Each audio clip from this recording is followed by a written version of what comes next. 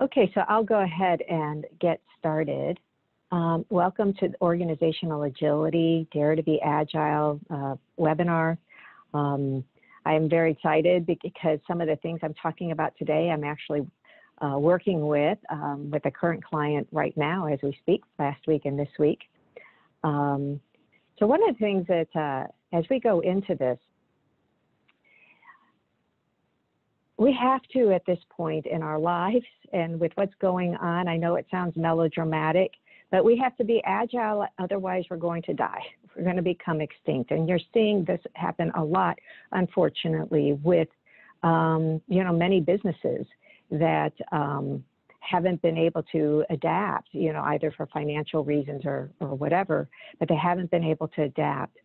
I do know, simple things like in my, where I live, that restaurants are having to make massive adaptations in order to stay in business, particularly family businesses around Charlottesville, and I'm sure wherever you live, because if they don't adapt their distribution, they'll go extinct, they'll have to close. And I know probably some of you are doing the same as we are, supporting our local restaurants and areas that we know where family businesses are struggling. Some of us are being agile, but we're barely surviving. So this is really about becoming agile and thriving, really thriving. Oops, okay. So I'm Susan Robertson. I'm the CEO and co-founder of Lindsay's Conscious Business. You see in the other pictures, Cynthia Medaglia and Andrea Haas are my business partners. We all have a mission around helping others, particularly in business, but just helping others in general and helping and making a difference in that way. I am an author of 2 books, Real Leadership, Wake into Wisdom, and Real Culture, The Catalyst for Conscious Business, and that will be coming out in September. And all of that is based on working with teams and cultures and leaders over the year on helping them become more effective and more agile, even though, in past years we might not have called it agility. So who are we? Lindsay's actually means keen insights, and what we look at when we're working with clients is, helping organizations have keen insights to reimagine, reinvent, and revolutionize, to transform culture, to transform managers into leaders and leaders into executives, and to accelerate performance and business results. And I'm going to be sharing with you some of the things that we are actually doing with teams last week and this week. And again, we are doing this live with some of our clients in order to be able for this organization to reimagine and reinvent themselves as we go through this new time in our lives. So the first thing I want to chat about is our mindsets. And what I'd like to put out there is that we are at a turning point. We are at a turning point in history. And if you don't mind, take out a pen, please, and a pad of paper. And I would like for you to write down 2 things. One, the first thing is, pretend it's December 2025. What do you think you'll be saying about the year 2020? And then the second thing is, write down where you would like to be personally and professionally in 2025. So the first thing, what would you like to say about 2020 when you're looking back? And where would you like to be personally, professionally, your organization, if you're a leader inside of your organization? Because whether we realize it or not, we are business-wise, personally, our families, everything, we are at a massive turning point, or what I like to call, when I'm doing leadership workshops, we are going through a significant emotional event, or we are all having life-defining moments. And how we adapt and whether or not we are agile, and there are slight differences, but there are differences between being adaptable and being agile, will determine what we say and how we think and how we feel 5 years from now. So again, writing down a challenge that you are facing right now, a challenge that if you could resolve, it would make your whole life easier, that it would allow you to breathe easier.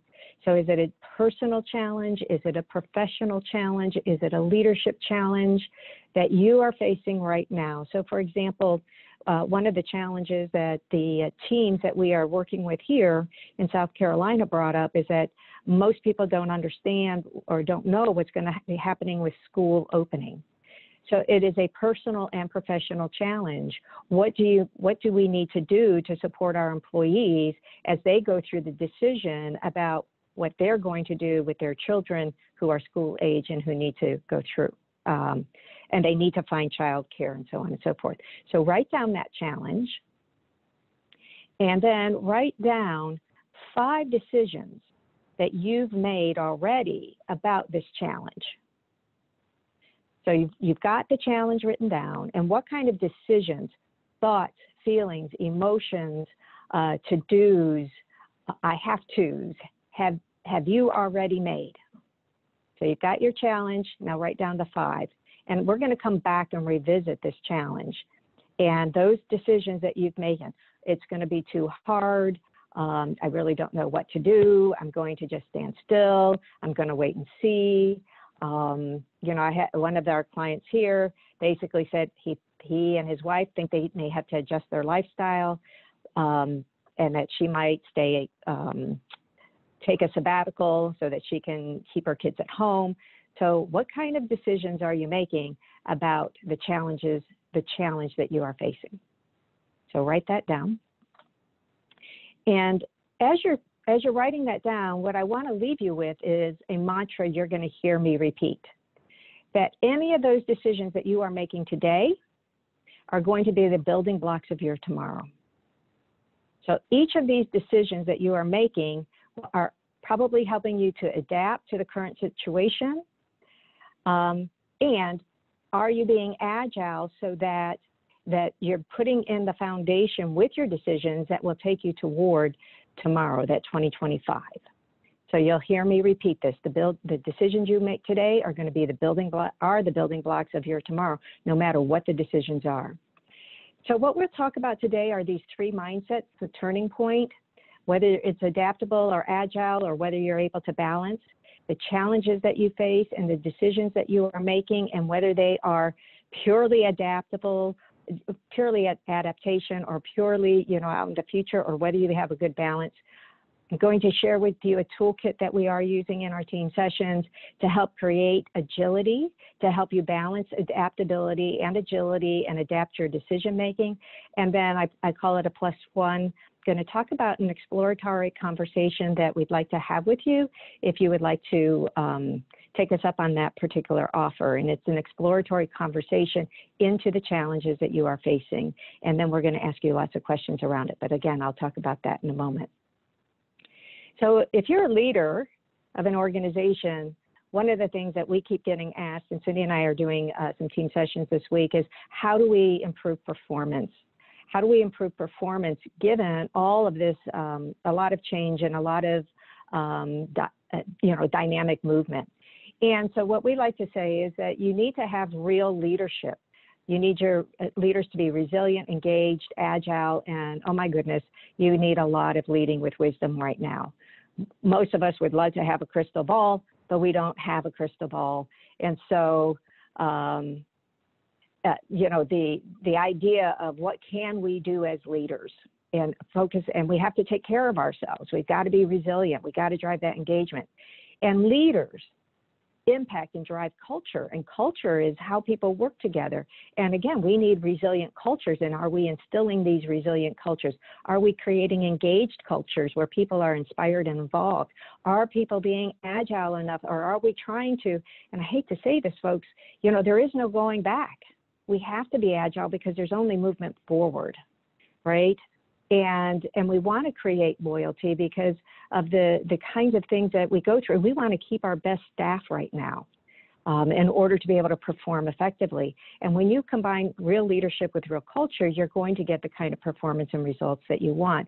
And improve customer acquisition. This was, again, one of the things that we're talking about with our clients this week is how do we change leadership behavior to create better culture so they increase their customer acquisition and retention of clients, as well as then getting operational efficiencies and financial performance.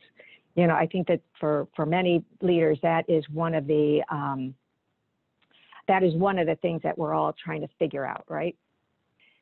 So what is organizational agility? It is our ability, personally, professionally, and as an organization, to adapt, renew, and strengthen. So organizational agility includes being adaptable. We have to renew ourselves, reinvent ourselves, and then we have to strengthen ourselves. Because of the renewal, we're going to be doing things that we're not used to doing, and so we have to strengthen our skills. And to do that, and this is where agility comes in, nimbly, quickly, while, and you see that in bolded, setting the foundation for the future. Remember, the decisions you make today are the foundation of tomorrow. So now take a look at that challenge that you wrote down. And when you think about your ability to adapt, to renew and reinvent yourself, and what you're doing to strengthen new skills, and if you're a leader, when you think about how well is your organization adapting, how well are you renewing yourself, reinventing yourself, and how well are you strengthening the skills and tooling your people, and being nimble, and adding that piece and setting the foundation of the future, will the decisions you're making today take you to where you want to go in 2025? So just something to think about. So this is our first poll. We'd love to hear from you, and Cindy's going to be launching this poll. You know, 1 being low and 5 being high. How agile do you think you are right now? Adaptable and agile. So go ahead and fill that in. Okay, I can see the results.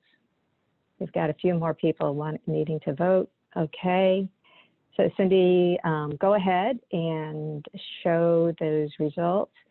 And, you know, we just did this last week, and we found that most people think that they're pretty agile. You know, 64% of this group think you're pretty agile. Some of you are maybe still holding on to what you want, maybe going back to the past, or maybe having difficulty, because, you know, change is difficult. But most of you feel like you're adapting fairly well. All right, so we can stop sharing that poll, and we can go into the next poll, Cindy, which is your organization. So on a scale of 1 to 5, how adaptable is your team? If you're leading a team, your organization, how adaptable are they? Your company, your team. Is your team and your company adapting well? Maybe your team's your family. You know, many companies we're finding are good at changing the process, but they may not always be as good at changing people's mindsets. So once again, so we have here, you are now seeing the poll results. You can see that there's a difference, and this is interesting because we keep finding this pattern. I feel like, raise my hand, I feel like I'm doing a pretty good job at being agile and adaptable, but the folks around me need some more help. So if you're in that leadership role, whether you are a direct leader or just even an influential leader, we're going to give you some tools on potentially some things you can do to help others. So let's go ahead and stop sharing that. And so what we want to take you through now is what we call our DARE Agile methodology, and you'll be able to get a copy of this at the end of the workshop. It will also be on our website workshop. You can tell I've been in front of people for a while. At the end of this webinar, our DARE Agile methodology, and it consists of 4 key things that you need to do, and I'm going to talk about each one of these things. You need to be able to define what adaptability and agility actually means, and remember that includes the future, what you're going to be creating for the future. And then you want to assess where you are, and then you want to be able to inspire people. Right now, so many people, Cindy and I are working on a workshop right now on how to help people rebalance and renew themselves because people are feeling so overwhelmed and tired. So how do you revitalize your organization, and then how do you execute and measure that progress? So let's start with define. So there's two aspects of agility to really think about. The first aspect of agility is the systems agility.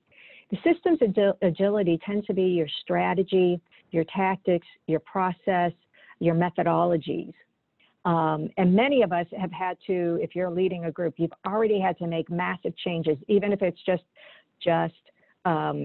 you know, working at the office to working from home. That's a massive change in the way you're doing things systemically. And then there's the people side of change, the whole mindset. And that's one of the harder things to do, is change mindset. You know, many of us want to go back to normal, but again, really, it's forward into the next normal.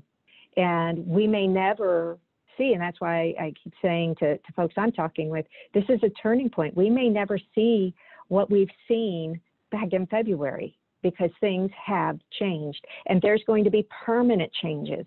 And that's why you need to be able to adapt to the current circumstance. But there's a lot of things when you're reading things like The Economist, you're going into Forbes, Harvard Business Review, you know, some of the warnings that they keep presenting in articles and blogs and all that, is some of these changes are here to stay. There's not going to go back.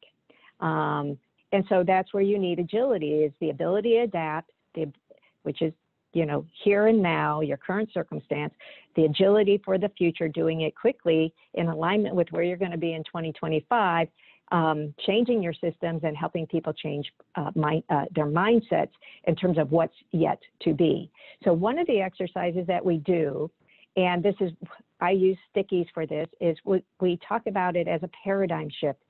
Paradigm shifts are fundamental shifts in belief system or structures or values or ways of working that businesses need to go through and we need to go through as people. And so I call this, it's a very simple, it's a very hard name, you'll need to write it down. I call this our from to exercise. From to. And what is it that's changing? And, you know, I'm reading some of the stuff in the chat. If you have a question as I'm going along, please feel free to ask. Mindset. Before, our mindset is, you know, people are critical at the workspace in the office in order for us to have productivity. Now it is we're working from home. So I think the critical component is people working. You know, before we have to be in the office to have productivity. Now we know people can work from home and we'll have productivity. We were all moving toward open collaborative workspace. I was at an organization where they just opened everything up, and it seemed like a big Friends movie set or a Starbucks place where people could just be everywhere and you would have spontaneous meetings. And now it's virtual collaboration, asynchronistic. You can't just get up and walk around. You actually have to think about collaborating, getting on the phone. Role clarification. Oh my goodness, we spend so much time role clarifying. Now it's just like, who's willing to take the lead? Who's got that skill? That from and that too. Walking around with relationship and connection. Now you have to be conscious and focusing in relationship building. One of the major things that we're actually seeing is, and we always get feedback on this in terms of culture stuff, is shoot the messenger. I bring up an idea, I bring up a problem, shoot the messenger. We're seeing a lot more grace for mistakes, a lot more people saying, look, we don't know what we're doing. This is all new to us. You know, it's not going to be perfect the first time. And silos in terms of lines of business. And now we're looking at, we've got to have networks of people. So you can actually take virtually, or, you know, if you're doing socially distant team sessions, you know, what is our from and what's our to in terms of what we need to do, how we need to work, how we need to collaborate. And people can put that up there. And, you know, that we actually sometimes do a ceremony to say, we have to say goodbye to the past in order to create in our future. The second thing is that once you know where you want to go, what's your to, you've got to assess. You want to assess, this is your baseline for your from or your to. You can use things like SurveyMonkey, interviews, focus groups, things like that, you know, that says, okay, what are the things of the past, or what's our current reality in terms of what's working for us or what's not working for us, and where do we need to go? So SurveyMonkey and all of those tools, of course, we'd love for you to use our tool, but you need to be able to measure your current reality and your vision. Once you get that assessment, you need to revitalize. And this is, I know I went through that one fairly quickly because I want to spend a little bit more time on how do you revitalize. Assessment is easy. Defining is difficult. Assessing it is easy. Revitalizing, getting people involved and engaged and inspired, particularly right now when people are feeling overwhelmed, tired, and feeling threatened, is a key piece. And so what you want to do, many of you have heard of the Agile methodology. This is actually the Agile methodology. And if you look at what you want to do is define the story. This is what they call it in Agile methodology. What's the story? What's the current story? So that's your from. And you have everybody write down, and this is a great sticky exercise of where are we right now? What is our current reality? And then you want to identify that too, and put the two over there. This is where we want to head. And then in the middle, okay, so if this is where we want to head, this is our story, what do we need to do? And you get everybody's ideas connected. And so we have, you probably won't be able to see it, but we have like 8x6 stickies and black Sharpies so that everybody's writing in the same color. And especially with social distancing, we are able to see that from afar rather than gathering around a flip chart. And then we're able to move these things around. What else do we need to do? And nobody's idea is being, shot because all the ideas are being put up there. Most of the time what we're finding is that wherever they're going to, they already have things in progress. So what's in progress? Maybe you need to do some research.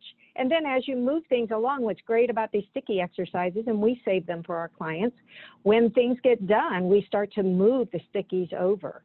So we call this, the culture Agile methodology, that we're actually working on culture. We're actually working on team sessions or teamwork. We're actually working on collaboration so that the systems we put in place, the process improvements that we do, all of that becomes easier to work on. So then the last thing, and so then you have your real leadership, your real culture, your real results. And then the last thing that you want to do is execute. So the two that are the most difficult, believe it or not, is definition. What is your definition? Are you wanting transformation? Are you wanting tweaks? Is it systems? Is it people? Are you adapting? Are you being agile? What's the balance of all of that? Is actually executing, because some people can do all of this stuff and then they let everyday life get to them and they don't take the time and then they forget to execute their plans. And if you don't execute, then that actually is a decision by default. And then you're purely adapting and you're not creating for your future. So as a leader, you need to make the time to actually do the implementation. And then you inspect what you expect. You measure that progress. And that's, when you come back to this slide, that's where you're saying, this is what we need to do, and here's what we've done. And then you're able to reassess, are we still heading in the right direction? So we have some gifts for you. We're getting close to the end of our time. As I talked about, this is a turning point. So as a leader, you really want to start forward thinking versus just adapting. What's the turning point? What do you think is going to be here to stay? We have the DARE Agile methodology, everything I talked about, a little bit more information there that you can use. You'll get that in the follow-up email. And of course, you'll have access to this webinar. It's being recorded. We have it on our website. We have it on our YouTube channel. So we have one more gift that we'd like to give you. That is a 30-minute exploratory conversation. It is not a sales discussion. It's not us giving you coaching, although you'll probably have some of that. But what we'd like to hear from you is, what is your challenge? And then we're going to ask you a zillion questions in 30 seconds to help you identify where in the Agile methodology you are, and maybe some steps that you can take. And then help you identify your next best step. So with that, I want to leave you 3 questions. These are your thoughts for the day. Besides, remember, your decisions for today are the foundation of tomorrow. So how balanced are your decisions between adapting to your current circumstances and balancing with tomorrow's destiny with agility? What is your from and your to personally, professionally, and as a leader? And then have you built a culture, and if you're a leader of yourself, have you built an environment for yourself that supports agility, and building for that future? And again, always think about the decisions I'm making today, even if I'm just not going to make a decision, that is a decision, is building your foundation for tomorrow. So with that, I'm happy to answer any questions. We've got 4 minutes. Of course, here are all of our services that we offer. So if you have any questions about that, feel free to email us. But if you have any questions, happy to answer that. And or any comments that you would like to make. If you would like, I should have said this, if you would like that 30-minute exploratory conversation where you're putting that challenge, just put me in the chat box, and then we'll be sure to contact you to help you explore the Dare Agile methodology. The website address, yes, we can put that in there right now. It's very simple, lcbgroup.com. So I can actually put that in there. And if you would like that 30 minutes where we can talk about your challenge, we keep all of our conversations confidential, then we'd be happy to talk you through the challenge that you're facing, whether that's for your business or whether that's personally. Okay, Kylie, we'll be sure to connect with you. Thank you so much. And with that, I hope everybody, Darlene, absolutely. Love to have you back, Darlene. Love chatting with you. And thank you, Jack, okay, very good. Have a great day, everyone. Happy Tuesday. If you're going through a heat wave, although I guess San Antonio is going through a cool spell, I hope you have the great rest of your week. Take care. Bye.